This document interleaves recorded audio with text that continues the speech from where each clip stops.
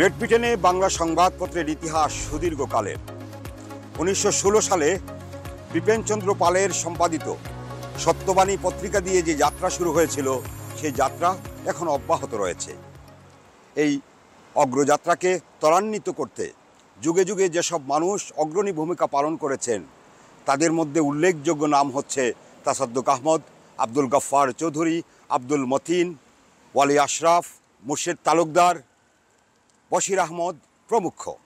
প্রিয় দর্শক, আজ আমরা তেমনি একজন কীর্তিমান মানুষের সাথে কথা বলবো, যিনি সুদীর্ঘকাল ধরে বিলেতে বাংলা সংবাদপত্রের জন্য কাজ করেছেন এবং বাংলা সংবাদপত্রের ভূমিকা রেখেছেন। জনাব গাজুল হাসান খান। আসসালামু আলাইকুম। আপনি কেমন আছেন? গাজী ভাই কেমন আছেন? ভালো আছি, ভালো আছি। অনেকদিন পর আপনার সাথে দেখা হলো। হ্যাঁ, অবশ্যই, অনেকদিন। গ্রেট ব্রিটেনের বাংলা সাংবাদিকতায় আপনার নাম উল্লেখযোগ্য। আপনি এখানে অনেক দিন ধরে আছেন। শুধু সাংবাদিকতায় নয়, আপনি এখানে সম্পাদক ছিলেন, পত্রিকা প্রকাশ করেছেন এবং গাজীউল হাসান খান হচ্ছেন প্রথম ব্যক্তি যিনি এই গ্রেট ব্রিটেনে প্রথম বাংলা ছাপাখানা প্রতিষ্ঠা করেছিলেন। এই দিয়েই শুরু করি গাজী ভাই।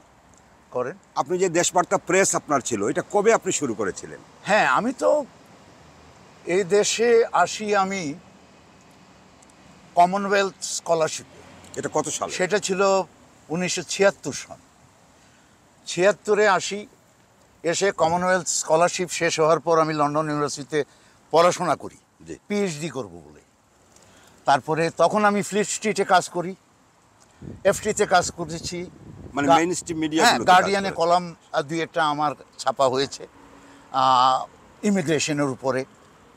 ইমিগ্রেশনের উপরে, অর্থাৎ আমাদের বাংলাদেশিরা, সদ্য স্বাধীনতাপ্রাপ্ত বাংলাদেশি যারা তখন স্বাধীনতার পর বেশি বেশি করে বিলাতে আসা শুরু করলেন, বিশেষ করে সিলেট, কুমিল্লা, নোয়াখালী অঞ্চল থেকে, বিশেষ করে সিলেট অঞ্চল থেকে। তারা ইস্ট লন্ডনে এসে থাকতেন, কারণ এখানে আরও বাংলাদেশি ছিল, কিন্তু তারা তাদের সুযোগ সুবিধা পাচ্ছিল না, বিভিন্ন সুযোগ সুবিধা থেকে পাচ্ছিল না। যেমন আবাসিক সুবিধা, আবাসনের সুবিধা, চিকিৎসার সুবিধা, বাচ্চা কাচ্চার লেখাপড়ার সুবিধা, স্বাস্থ্যগত সুবিধা, এগুলি পাচ্ছিল না। যেহেতু তাদের লেখাপড়া তেমন ছিল না, তারা কাউন্সিলও চিনত না কাউকে, মেয়রকেও চিনত না, আমাদের কোনো কাউন্সিলরও ছিল না তখন। তখন আমাদের প্রথম কাউন্সিলর হলো টাওয়ার হ্যামলেসে আমাদের ব্যারিস্টার আশেক নুরুল হক এবং আশেক আলী, প্রায় কাছাকাছি। দুইজনের দূরত্ব খুব বেশি দিনের নয়। তখন থেকে আমি স্কলারশিপ শেষ করার পর এফটিতে কাজ করি, গার্ডিয়ানে কলাম কিছুদিন লিখেছি কি ইমিগ্রেশনের উপরে। তারপরে বিবিসিতে কাজ করি, বাংলা বিভাগের কন্ট্রিবিউট করতাম। এগুলো থেকে তাসাদ্দুক ভাই আমাকে পিক আপ করার জন্য ব্যস্ত হয়ে পড়ল, যে আমাকে কিভাবে কাজে লাগাবেন উনি। আমি কতটুকু কাজের লোক আমি জানি না। উনি খুব ব্যস্ত হয়ে পড়লেন এবং উনি আমাকে বললেন যে ইস্ট লন্ডনে আপনাদেরকে প্রতিষ্ঠিত হতে হবে। আপনি সাংবাদিক, আপনি নিজে পত্রিকা করেন না কেন, আপনি জার্নালিজম ডিপার্টমেন্টে পড়া লোক, আপনি স্কলারশিপে এসছেন এই দেশের কাগজে ট্রেন্ড আপ, সুতরাং আপনি কাগজ করেন। তো আমার মনে সেটা ছিল, আমি এমনিই কাগজ করতাম। তো এই কাগজের জন্যই আমার প্রেস করা, এবং সেটা কোনো বাংলাদেশির প্রেস আগে ছিল না।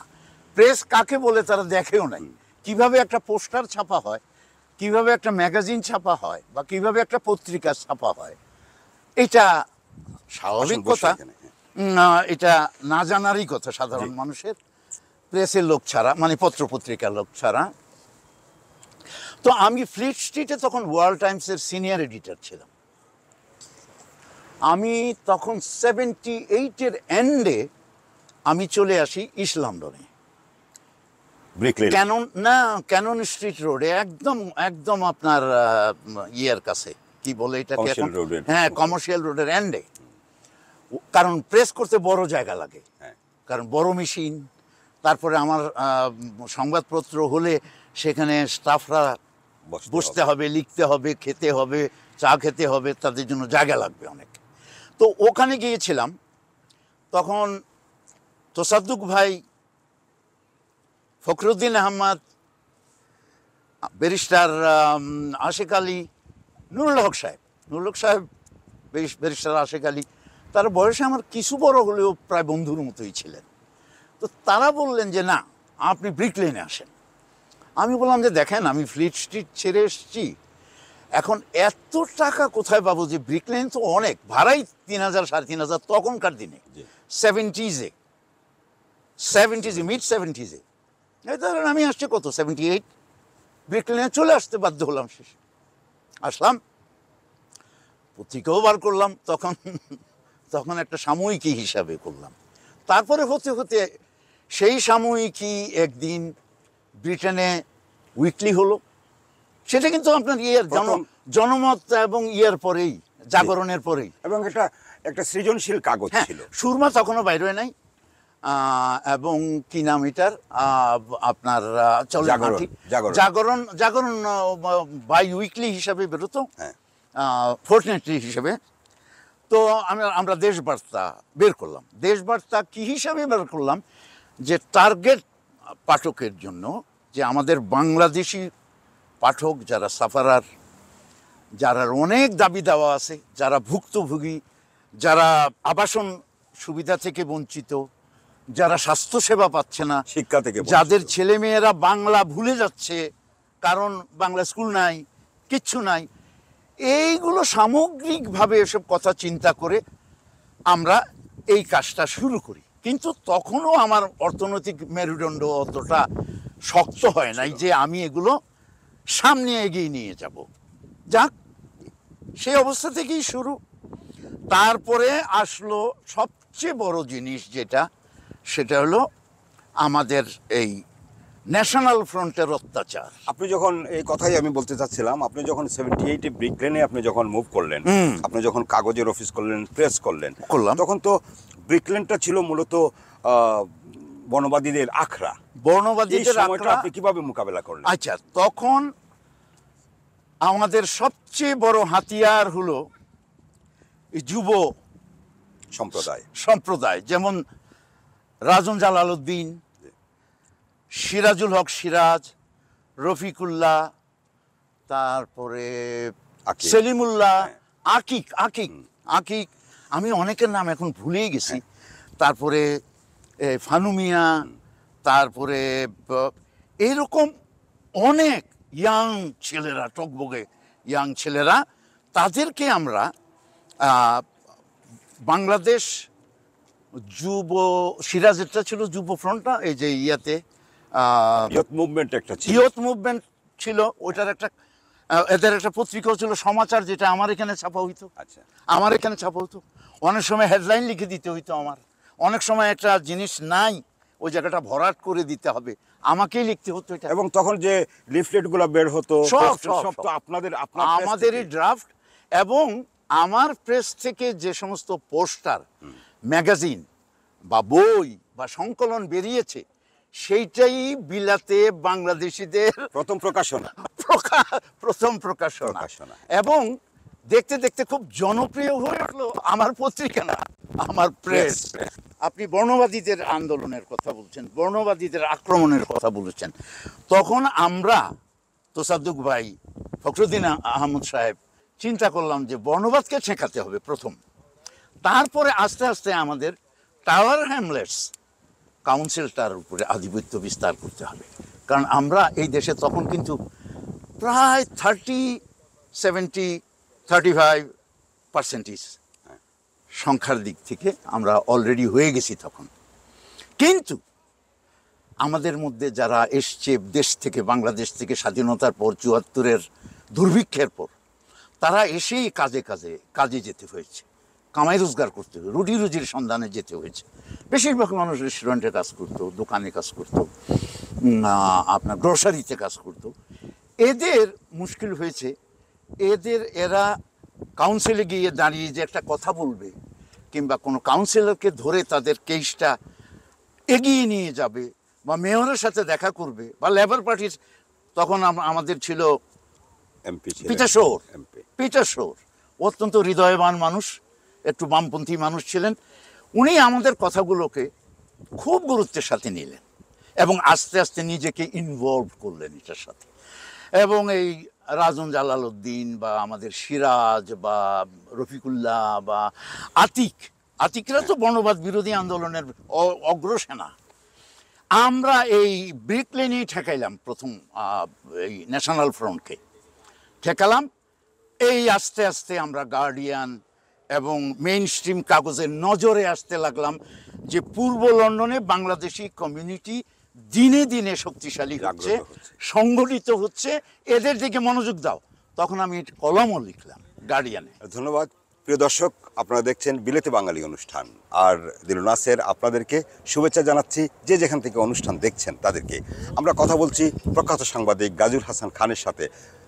বিলেতে বাংলা সংবাদপত্রের ইতিহাস নিয়ে কথা বলছি, বর্ণবাদী আন্দোলনের সেই উত্তাল সময়ের কথা বলছি। ব্রেকে যাচ্ছে, ব্রেকের পরে আবারও কথা হবে গাজীবের সাথে। এ পর্যন্ত আপনারা আমাদের সাথে থাকুন। প্রিয় দর্শক, আপনারা দেখছেন বিলেতে বাঙালি অনুষ্ঠান, প্রচারিত হচ্ছে চ্যানেলস টেলিভিশন থেকে। বিশ্বের যে প্রান্ত থেকে আপনি অনুষ্ঠান দেখছেন, দিলু নাসের পূর্ব লন্ডনের মাইলের পার্ক থেকে আপনাকে জানাচ্ছি শুভেচ্ছা। আজকের অনুষ্ঠানে আমরা কথা বলছি প্রখ্যাত সাংবাদিক, বিলেতে সাংবাদিকতার প্রতিকৃত জনাব গাজুল হাসান খানের সাথে। গাজী ভাই এখানে সংবাদপত্র প্রকাশ করেছেন। বলেছি যে উনি বাংলা ছাপাখানা প্রথম প্রতিষ্ঠা করেছিলেন, এখানে বর্ণবাদী আন্দোলনের সাথে যুক্ত ছিলেন। কিন্তু এর পরেও গাজীবের আরও অসংখ্য পরিচয় রয়েছে। তিনি একজন মুক্তিযোদ্ধা ছিলেন। আমরা একটু মুক্তিযুদ্ধ সম্পর্কে বলি। আপনি মুক্তিযুদ্ধের সময় কোথায় ছিলেন? আমরা জানি যে আপনি বাংলাদেশের সর্বোচ্চ সম্মাননা 21 পদক পেয়েছেন। মুক্তিযুদ্ধের সময় আমি আসলে পূর্ব বাংলা ছাত্র ইউনিয়ন, আগে যেটা ইস্ট পাকিস্তান স্টুডেন্টস ইউনিয়ন ছিল, ইপসুস যেটা ছিল, আমি সেটার প্রেসিডেন্ট হই। এটা মেনন গ্রুপের একটা ছাত্র সংগঠন। সেটা থেকেই আমি মুক্তিযুদ্ধে চলে যাই। মুক্তিযুদ্ধে চলে যাওয়ার পরেই আমি কিন্তু যখন আমার ছাত্র জীবনের মাঝামাঝি ঢাকা বিশ্ববিদ্যালয়ে, আমি তখন সলিমুল্লাহ মুসলিম হলে থাকি এবং ঢাকা বিশ্ববিদ্যালয়ে তখন আমি অর্থনীতিতে MA পড়ি। তারপরে আমি এটা পড়ে আমি জার্নালিজম পড়ি। তারপরে জার্নালিজম যখন পাশ করলাম, তখন এর মধ্যে 1970 হলো, আমার পরীক্ষা শেষ হলো, 71 মুক্তিযুদ্ধ শুরু হয়ে গেল এবং সেখান থেকে মুক্তিযুদ্ধ আমি ছাত্র ইউনিয়নের প্রেসিডেন্ট হিসাবে আমরা সাবরুমের কাছে, আগরতলা রাজ্যের কাছে আমরা ক্যাম্প করি। ক্যাম্প করার পর মাস 3 পর মেয়ের দিকে, মার্চের 25শে মার্চের পর মেয়ের দিকে কলকাতা থেকে খবর আসলো। কামাল লোহানী সাহেব আমাদের ভেরি সিনিয়র জার্নালিস্ট, উনি খবর পাঠালেন আমি যাতে সব কিছু ব্যবস্থা করে আমি যাতে কলকাতা যাই। তো কলকাতায় তখন আমাদের এমনি একটা মুক্তিযোদ্ধাদের একটা সম্মেলন ছিল। সেই মুক্তিযোদ্ধা সংগ্রাম কমিটির প্রেসিডেন্ট ছিলেন মৌলানা আব্দুল হামিদ খান ভাসানী। সেটাতে মনি সিং থেকে শুরু করে সবাই ছিলেন, কাজী জাফর ছিলেন, মেনন ভাই ছিলেন, সবাই। তো ছাত্র নেতা হিসাবে আমিও ছিলাম সেখানে। তো সেই সম্মেলনে যোগ দিয়ে আমি গেলাম কামাল লোহানী সাহেবের সাথে দেখা করার জন্য স্বাধীন বাংলা বেতার কেন্দ্রে। সেই দিনই তাৎক্ষণিকভাবে আমার একটা টক ব্রডকাস্ট হয় যে বাংলাদেশের মিডিয়ার কি অবস্থা, ইত্তেফাকের কি অবস্থা। না, ইস্টার্ন নিউজ এজেন্সি তালাবন্ধ, ইত্তেফাক তালাবন্ধ, আমাদের আবিদুর রহমান সাহেবের কাগজ পিপল, ডেইলি পিপল ইংলিশ তালাবন্ধ। এই অবস্থার মধ্যে আমাদের মুক্তিযোদ্ধাদের কি করণীয় আছে, কিভাবে আমাদের কথাগুলো আমাদের প্রচার করা যায়। কারণ বাংলাদেশের ঘরে ঘরে সবাই স্বাধীনতা চায়, কিন্তু এই লোকগুলাকে মুক্তিযুদ্ধে আনা পর্যন্ত তাদেরকে কনভিন্স করা, মোটিভেট করার দায়িত্ব আপনার সাংবাদিকের, মিডিয়ার লোকের। এইটাই মিডিয়ার রোল হওয়া। এই কাজগুলোই আপনি কাজগুলো শুধু আমি একা করি নাই, এই কাজগুলো অনেকে করেছেন। আপনি একজন সে তখন আব্দুল গাফার চৌধুরী নিরুদ্দিষ্ট 9 মাস লেখা হতো আনন্দবাজার পত্রিকায়, ইত্যাদি ইত্যাদি। ফয়েজ আহমদ সাহেব জীবিত ছিলেন। আমাদের আরও অনেক সিনিয়র জার্নালিস্ট ছিলেন যারা এখন কেউ নাই, কেউ নাই, এমনকি কামাল লোহানী সাহেবও মারা গেছে। যাই হোক, আর স্বাধীন বাংলা বেতার কেন্দ্রের যারা ভাষ্যকার, এদের মধ্যে আমি আমি বোধহয় একজন, শাহজাহান ফারুক একজন, আবদুল্লাহ ফারুক তো জার্মানিতে আছে ডয়চে ভেলায়, এখন ছেড়ে দিয়েছি কিনা আমি জানি না। আমরা এই কদিন জীবিত আছি, আর বাকি কেউ নাই। তারপরে শোনেন, তারপরে তো মুক্তিযুদ্ধের পর দেশ স্বাধীন হলো, আমাকে সরকার অনেক বড় বড় চাকরি অফার করেছে। সত্যি কথা বলতে কি, আমি কিন্তু পড়াশোনা করব বলে, আরো পড়াশোনা করব বলে, পিএইচডি করব বলে আমি স্কলারশিপ পেয়ে বিলাতে চলে আসি। মানে এই আপনার যাত্রা। যাই হোক, মহান মুক্তিযুদ্ধে আপনার অবদানের জন্য রাষ্ট্র আপনাকে সম্মাননা দিয়েছে, আপনার প্রতি আমাদের অভিবাদন রইল। আর এই যে আপনি এখানে ছিলেন, আপনি বলেছেন তাসদ্দুক ভাইয়ের কথা, আপনি বলেছেন ফখরুদ্দিন সাহেবের কথা। তাসদ্দুক ভাই সম্পর্কে তার যে উনি একটা কাগজ বের করেছিলেন, তখন কি আপনি, এটা 60-এর দশকে, আমি আসার আগে, আপনি আসার আগে, আমি আসার আগে 60-এর দশক, হ্যাঁ, এবং জনমত প্রকাশ করায়ও ওনার একটা অগ্রণী। এইখানে আমি আপনাকে একটু কথা বলবো যেটা আমাদের পাঠকদের জানা দরকার। তখনকার সেই তাসাদ্দুক আহমদ সাহেব, তখনকার সেই ফখরুদ্দিন আহমদ সাহেব, নুরুল হক সাহেব, বা ব্যারিস্টার আশিক আলী সাহেব, বা এই যে তরুণ নেতৃত্ব যারা, এদের সম্মিলিত প্রচেষ্টারই প্রতিফলন আজকের কমিউনিটি, বাংলাদেশি সম্প্রদায়। আজকে বাংলাদেশি সম্প্রদায়ের যারা একদিন রেস্টুরেন্ট করে অনেক টাকা পয়সা করেছে, নাম ধাম করেছে, বাড়িঘর করেছে, তাদের ছেলেমেয়েরা কিন্তু আজকাল রেস্টুরেন্টে নাই কেউ। তারা এখন ব্যারিস্টার হয়েছে, ডাক্তার হয়েছে, ইঞ্জিনিয়ার হয়েছে, শিক্ষার যে আলো জ্বালিয়েছে। নাও এগুলি করতে গিয়ে কিন্তু একটা গ্যাপ হয়ে গেছে।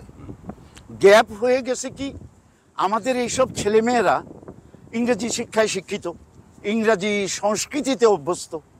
ফলে হয়েছে কি, আমরা বাংলাদেশি ঠিক আছি, আমরা যার জন্য সংগ্রাম করেছি, যে আমরা আমাদের বাঙালি যে জাতীয়তা, যে স্বরূপ, যে জাতিসত্তা, এইটাকে আমরা ধরে রাখব, সেই জন্য আমরা পত্রিকা করেছি, বাংলা পত্রিকা করেছি, বাংলা প্রেস করেছি। বড় বড় চাকরি বাকরি, ব্যবসা বাণিজ্যর আশা ত্যাগ করে এই ছোট্ট গণমাধ্যমটাকে ধরে রেখে, অন্যান্যদের সাথে অবশ্য এমন জনমতের বিশাল ভূমিকা আছে, জাগরণের মোর্শেদ তালুকদার সাহেবের বিশাল ভূমিকা আছে, ওয়ালি আশরাফ সাহেবের বিশাল ভূমিকা আছে। এই ভূমিকার কারণেই আজকের বাংলাদেশ সমাজ, এই ব্রিটেনের, না আমি বলে নেই, আমার একটা দুঃখ আছে ভিতরে, কিন্তু আমি প্রকাশ করি না। সেটা হলো, আমাদের ছবিতে ঘরে ঘরে টানিয়ে রাখতে হবে না, আমি সেটা বলছি না। একটা জিনিস হয়েছে কি, আমাদের শিক্ষিত তরুণদের মধ্যে সংগঠনের অভাব, তাদের কোনো অ্যাসোসিয়েশন নাই। তারা শিক্ষিত, তাদের কোনো অ্যাসোসিয়েশন নাই। এজ এ রেজাল্ট কি হয়েছে জানেন? তারা বাংলা ভাষাটাকে ভুলে যাচ্ছে, কৃষ্টি সংস্কৃতিকে ভুলে যাচ্ছে। বাংলা সংবাদপত্র, গণমাধ্যম, এমনকি বেতার টেলিভিশন পর্যন্ত, তারা কিন্তু এগুলিতে নাই, কয়েকজন লোক এগুলোতে আছে। যেহেতু আমাদের অনুষ্ঠানের সময় একেবারেই কম, প্রিয় দর্শক, গাজীবের কাছ থেকে শুনতে গেলে সেই পুরনো দিনের গল্প আমরা অনেক কিছু শুনতে পারবো, আমরা দিক নির্দেশনা নিতে পারবো আগামী ভবিষ্যতের জন্য। কিন্তু যেহেতু অনুষ্ঠানের সময় কম, আপনারা যে আশা আকাঙ্ক্ষা নিয়ে আপনার আগে এবং আপনার সময়ে যারা আপনারা বাংলা পত্রপত্রিকা এখানে শুরু করেছিলেন, এরপরে রেডিও হয়েছে, টেলিভিশন হয়েছে, এখন আপনাদের আশা ভরসাটা কতটুকু প্রতিফলিত হয়েছে এবং ভবিষ্যৎটা? আমি আরেকটা কথা এখানে বলে রাখি, প্রিন্ট মিডিয়ার চেয়ে ইলেকট্রনিক মিডিয়া আস্তে আস্তে অগ্রসর হতে শুরু করলো। সেটা হলো আপনার ধরেন স্পেকট্রাম রেডিও, শফিক রহমান, এটা 90s, শফিক রহমানের স্পেকট্রাম রেডিও। তারপরে আস্তে আস্তে আরো বাংলা রেডিও আসলো, তারপরে টেলিভিশন আস্তে আস্তে আসলো। এসে যেটা হয়েছে, সারা বিশ্বেই হয়েছে, প্রিন্ট মিডিয়া এখন নিচের দিকে যাচ্ছে, ইলেকট্রনিক মিডিয়া, টেলিভিশন, বেতার এবং টেলিভিশন উঠে যাচ্ছে, উপরের দিকে উঠছে। কেন উঠছে? বিজ্ঞাপন। বিজ্ঞাপন যেই হারে আগে আমরা পেতাম, মানে পত্রপত্রিকায়, সেটা আস্তে আস্তে চলে গেল টেলিভিশনের দিকে, কেননা সেখানে প্রচারটা বেশি হয়। এর ফলে হয়েছে কি, পত্রপত্রিকাগুলো কোনো মতো টিকে আছে। যেমন ধরেন আপনার জনমত পত্রিকা, যেমন ধরেন সাপ্তাহিক পত্রিকা, আর সুরমা, এরা এখনো কোনোভাবে সার্ভাইভ টিম করে টিকে আছে। তাদের ভবিষ্যৎ যে খুব উজ্জ্বল আমি সেটা বলবো না, কিন্তু তারা এই সম্প্রদায়ের, এই বাংলাদেশি কমিউনিটির মায়ার কারণে, পেশার কারণে তারা এখন এটা ধরে আছে। যেমন আপনি একজন, দিলু নাসারের কথা না বললে এটা অসমাপ্ত থাকবে।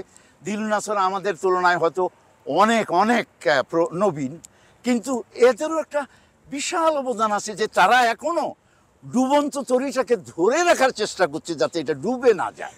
তো এই অবস্থায় আমি একটা জিনিস বলবো যে বিলাতে আমাদের বাংলাদেশি ছেলে মেয়ে যাদের জন্ম হয়েছে তাদেরকে কিন্তু আবার নতুনভাবে সংগঠিত করতে হবে। কিভাবে? আমরা কারা, আমরা কোথা থেকে এসেছি, কেন এসেছি, আমরা কি চাই, আমাদের শিকড়, আমরা বাংলাদেশকে কোথায় নিয়ে যেতে চাই। আমরা সব ভুলতে পারি, বাংলাদেশকে ভুলতে পারি না। তাইলে যদি এটাকে টিকিয়ে রাখতে হয় তার মূল্যবোধ দিয়ে টিকিয়ে রাখতে হবে, শিক্ষা সংস্কৃতি দিয়ে টিকিয়ে রাখতে হবে। এমনি তো হবে না। তো এখন শিক্ষিত ছেলেমেয়েরা আমাদের যারা আজকে ডাক্তার হচ্ছে, ইঞ্জিনিয়ার হচ্ছে, ব্যারিস্টার হচ্ছে, শিক্ষক হচ্ছে, বড় বড় স্কলার হচ্ছে, বৈজ্ঞানিক হচ্ছে, বাংলা ভাষা, সংস্কৃতি, ঐতিহ্য ইত্যাদি থেকে তারা ক্রমশ সরে যাচ্ছে দূরে। কেন? আমাদের শিক্ষিত তরুণ ছেলে মেয়েদের, যুবক যুবতীদের মধ্যে সংগঠনের অভাব আছে। তাদেরকে আবার নতুনভাবে সংগঠিত করতে হবে।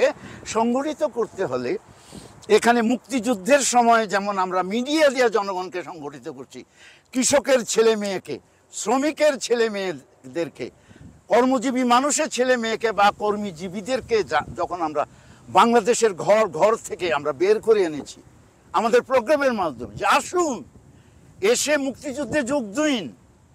যদি একটা স্বাধীন দেশ দেখতে চান, যদি স্বাধীনতার মুক্ত বায়ু সেবন করতে চান, মুক্ত জীবন যাপন করতে চান, স্বাধীনতার আস্বাদ গ্রহণ করতে চান, আসুন মুক্তিযুদ্ধে ঝাঁপিয়ে পড়ুন। কারণ কাপুরুষরা বারবার মরে, আপনারা একবার মরে প্রমাণ করেন বাংলাদেশ আজকে নতুনভাবে প্রতিষ্ঠিত হলো। এইটাই আমাদের স্বপ্ন ছিল। এই স্বপ্নের যারা ধারক এবং বাহক, আমরা মনে করি যে আমাদের যে প্রজন্ম এখানে জন্মগ্রহণ করেছে সংগঠিত করতে হবে, এবং তাদেরকে উজ্জীবিত করার রাস্তাটা কি? তাদের অতীত ইতিহাসকে তুলে ধরতে হবে। তাদের বাপমারা কেন এসেছিল এই দেশে, কই তারা তো মৃত্যুর আগেও কোনোদিন নিজের ভাষাটাকে ভুলে নাই। ধন্যবাদ গাজী ভাই। আমরা গাজী ভাইয়ের কাছ থেকে অত্যন্ত মূল্যবান কিছু কথা শুনছিলাম। আরেকটি কথা, আমার অনুষ্ঠান শেষ হয়ে যাচ্ছে। গাজী ভাই একমাত্র ব্যক্তি যিনি এদেশের পটভূমি নিয়ে একটা উপন্যাস লিখেছিলেন। অনেক দিন ধরে লন্ডনে সাহিত্য হচ্ছে, গত কয়েক দশক ধরে, কিন্তু এই পটভূমি নিয়ে, এখানের পটভূমি নিয়ে কেউ কখনো কোনো উপন্যাস লিখেননি। বিপন্ন জনপদ, সেই উপন্যাসের নাম ছিল বিপন্ন জনপদ। এই বিপন্ন জনপদে এখানের সমাজ, এখানের বর্ণবাদী আন্দোলন এগুলো উঠে এসেছিল। আমি আশা করি এই বইটি আমরা সংগ্রহ করব এবং আমাদের অতীত জানার জন্য সহায়ক হবে। গাজী ভাই, আপনাকে অনেক অনেক ধন্যবাদ। এই সমস্ত কারণেই 2006 সালে বাংলাদেশ সরকার আমাকে 21 পদক দান করে। এর মধ্যে বিপন্ন জনপদও একটা বিষয় আর কি। যাই হোক, আমাদের অনুষ্ঠানের সময় শেষ হয়ে এসছে। প্রিয় দর্শক, যে যেখান থেকে আমাদের অনুষ্ঠান দেখলেন সবাইকে আবারও অনেক অনেক ধন্যবাদ, এবং আগামী অনুষ্ঠানে এরকম আরেকজন কীর্তিমান মানুষের সাথে আমরা কথা বলবো। আপনারা চ্যানেলের সাথেই থাকুন, বিলেতে বাঙালি দেখুন এবং বিলেতে বাঙালির অনুষ্ঠানগুলো প্রসার করুন, শেয়ার করুন। অনেক অনেক ধন্যবাদ।